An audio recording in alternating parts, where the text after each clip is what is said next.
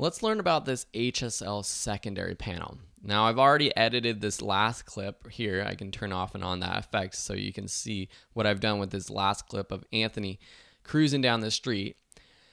This is a way to affect just a specific color in your frame, and there's more different ways to choose that color that we're using. So first we have these color pickers by selecting a color with this eye picker, eyedropper, and then finding a color. Say we click this red car back here. See what happens on the HSL. We have hue, saturation, and luminance. So hue is the colors that we're selecting. S is the saturation, and L is luminance, the brightness. If we click on these triangles on the bottom and the top here and drag, we can see what we have selected. And dragging to the left and expanding this will increase what we've selected. Down here, same with the saturation.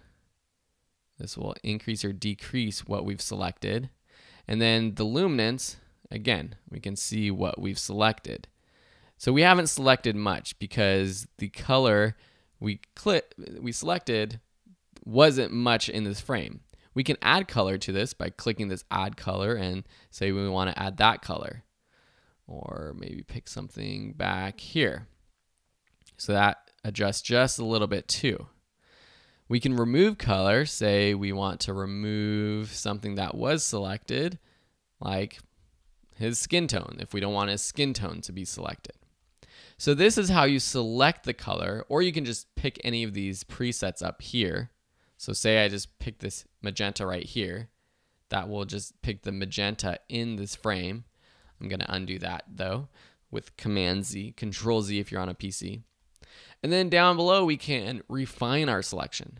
Blur will blur the edges of our selection, and denoise, if there's very small speckles that were selected, increasing the denoise will get rid of those small speckles.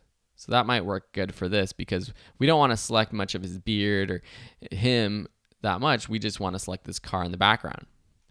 Then we have the correction.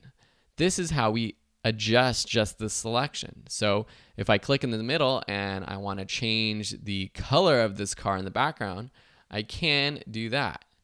And if I go too far though, you can see what happens, that the other things that were selected, his hair, the building over here, are also affected a lot. So we don't want to go too far with it.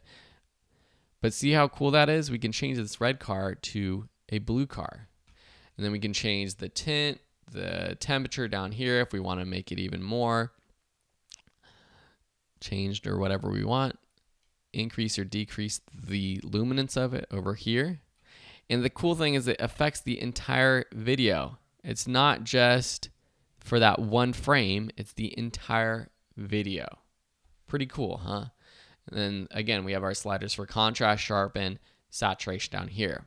The difficulty is fine-tuning the selection so you're just affecting what is on what you want to affect. So that's where you're going to have to spend a little bit more time.